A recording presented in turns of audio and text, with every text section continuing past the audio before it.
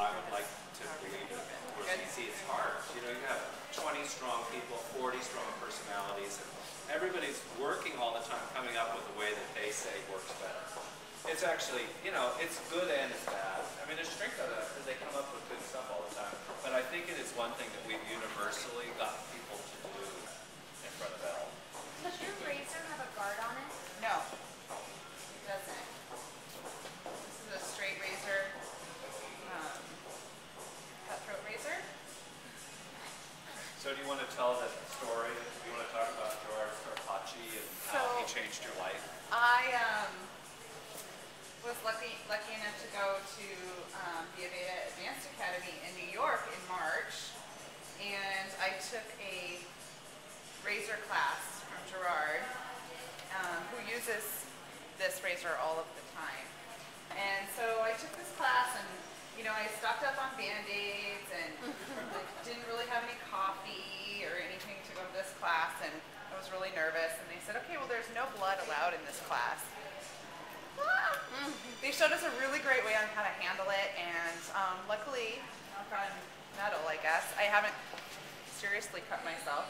I made it through the class with no blood, but this is a really interesting tool in that it's totally different from a feather razor. It reacts a lot differently. It's obviously it's sharper, and it will go through the hair so much easier, and it's almost like you can draw, you know, so you get to take out exactly what it is that you want to take out. So I have by no means mastered it at all, and I'm just trying to incorporate it in my work a little bit more because I want to be able to use it. I really enjoy hair cutting, and I think that it's important to be able to know how to use all of the tools that are available to you. So we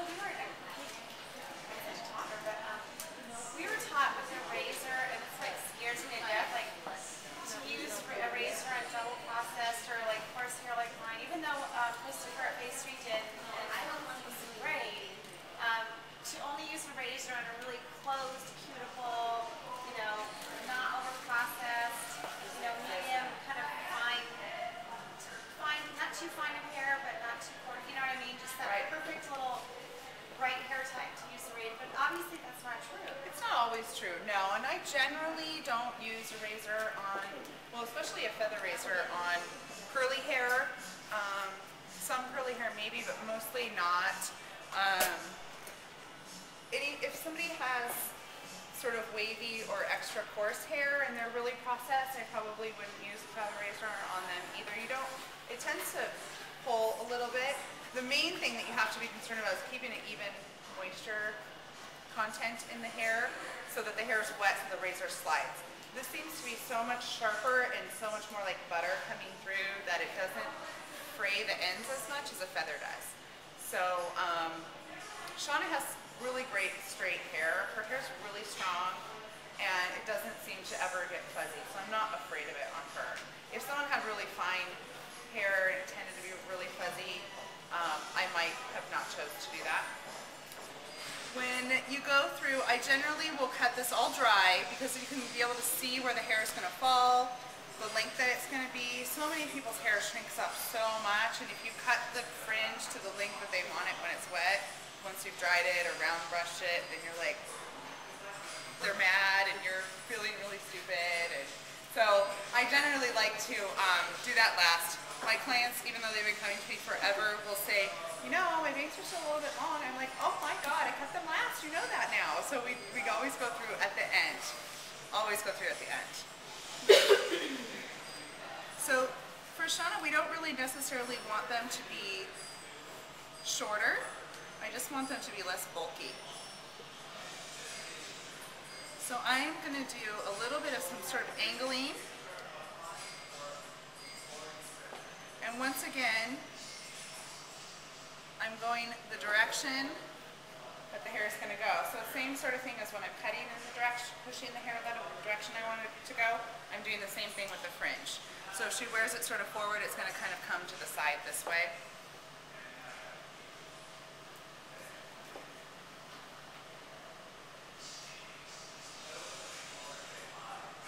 There's a lot of hair in here, so I'm not afraid to take some out. Don't breathe, babe. Choke it.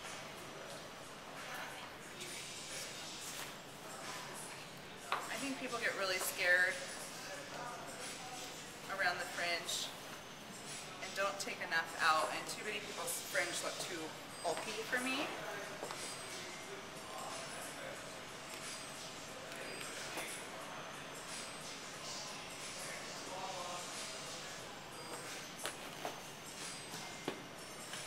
Scooch down just a touch. Slide it down a little bit more. Perfect.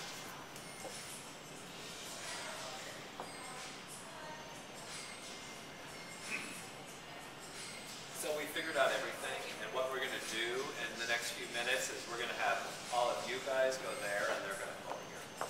And then we'll make sure that you see all the finished stuff. But you're far enough through these people where you can sort of imagine. And now you'll get to see where they've been, and you can see some other stuff. Okay? And then you get to experience Catherine and Natalia.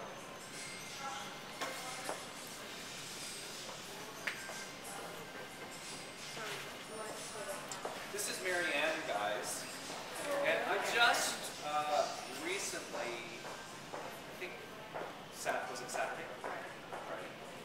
Colored Marianne's hair and cut it. And I liked it really well. I liked it well enough that I wanted to show you what it looked like. So I thought I would have her come in and I'd do a breakdown of the color, and then just to tell you what I did, and then show you the haircut and the finish. So you may not get to see the whole finish because you're going to go there, but I'll show you when she's done. I'll bring her over. So you can see.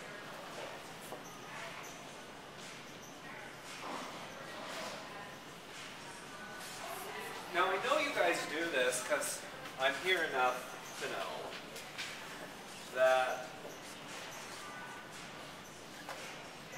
you're using a lot of this damage control on people. Is that true? So it's like my thing that I use. I can't think of a time where I wouldn't use it. So I show it, and positioning products with guests is really important. The one thing you're not doing that I want to encourage you all to do is when you start to use a product, rather than spraying it on someone's hair, you walk to their side, put your hand on their shoulder, and you say, "Today I'm going to use the Brilliant Damage Control. Do you use this at home?" She does. And then I'm going to say, what's your favorite part of it then? Why do you like it? She told me to use it. Do you think it makes your hair easier to comb then when it's wet? I do. Yeah. So my favorite part of it is you put it on before you comb people's hair because it makes it comb through faster. Does anyone know another really important part of this product? It's the biggest pleasure. Protects it from the heat, and it makes your hair dry faster. So who wouldn't want that? And I know you guys do pretty well with it because you're out of it. You can sit up regular now. But it really is great. And plus it smells really good. So if this isn't part of your regular repertoire, you're making a big mistake.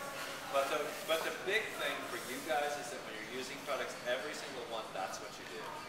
You show them, you talk to them, you tell them what it is you're going to do and why. You find out what their experience is with it. Because she might say, oh, you know, I bought that, and I've had guests tell me this all the time. Oh, I bought that, but then I couldn't remember what I was supposed to do. Guests do that all the time because you get them to buy something, and then they get home, and it, you know, like it's in their stuff, and then it just never becomes part of their routine. So then you get to remind them. So with Shauna's fringe, it's not like I made them piecey or pointy or anything like that. They just look less bulky, right?